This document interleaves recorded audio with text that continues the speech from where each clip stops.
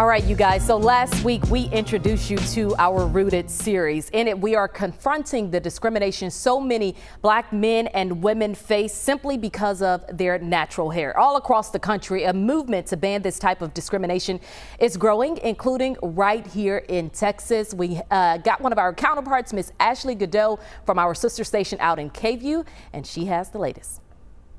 Let's talk about hair. You've seen it worn down, half up, half down, in a ponytail or bun, and chances are you don't think anything of it. But for so many of your friends, neighbors, and co-workers, wearing their hair in the exact same styles, down, half up, half down, in a ponytail or bun, is met with a dose of discrimination, all because the texture is different. Hair discrimination was put on full display in 2018. A referee told a high school wrestler in New Jersey he had to cut off his locks before a match or forfeit. Lawmakers across the country spoke out, and in 2019, California became the first state to pass the Creating a Respectful and Open World for Natural Hair, or CROWN Act.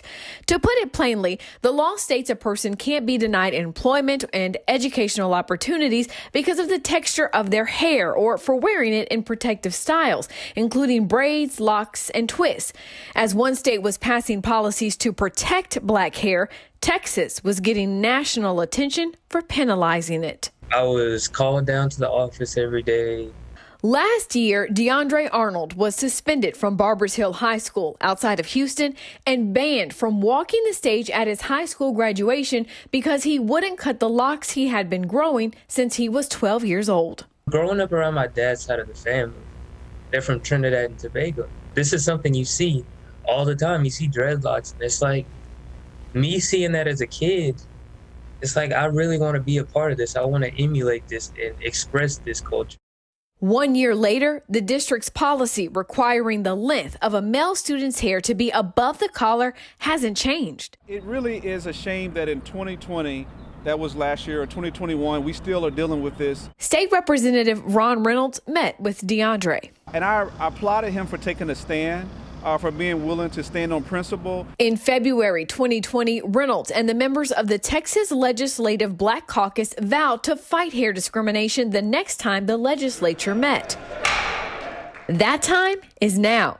Representatives Reynolds, Retta Bowers, and Sean Theory all filed versions of the CROWN Act, a show of solidarity. To impose a European standard of hairstyle on people of African descent is not equity. Representative Reynolds and Senator Boris Miles filed a bill in both chambers to ban discrimination against people who wear their hair in braids, locks, or twists in Texas schools and businesses. You should be judged on your merits and not how you wear your hair. Bowers' version of the bill goes one step further, ensuring people with natural hairstyles can't be discriminated against in housing. You should feel in school, in the workplace, and in where you live, you should feel comfortable to be yourself. Theory's version bans discrimination in businesses and schools and requires cultural awareness training for teachers. Without cultural competency, they really don't have an appreciation or awareness for what our hair means to us as African Americans. 3 bills, 1 goal. Our goal is united, to make sure that in Texas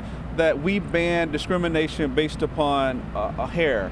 Lawmakers in 7 states have passed the CROWN Act. Now, Texas lawmakers have 3 months to get a bill on Governor Greg Abbott's desk.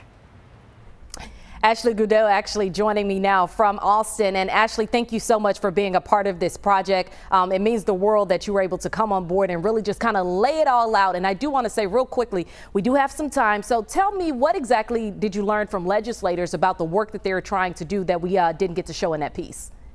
You know, they're very much dedicated to this cause and to passing this legislation in the state of Texas. And so some people may be questioning why there are 3 bills filed. Well, the plan is for Representative Ron Reynolds and some other members of the Legislative Black Caucus to sign on with Rep. Bowers' bill because they feel like that housing piece really is important and really is something that they want to include.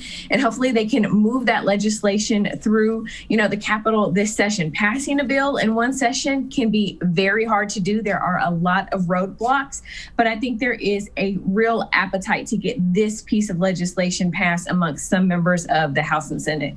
All right, Ashley, thank you so much. Look, if you didn't get enough of Ashley and I this morning, you can join us on Instagram Live at 12:30, okay, 12:30 Central Standard Time. Today, we're going to have that conversation. I know it says February 18th, but we're going to have that conversation today at 12:30, you guys. We'll be right back after this.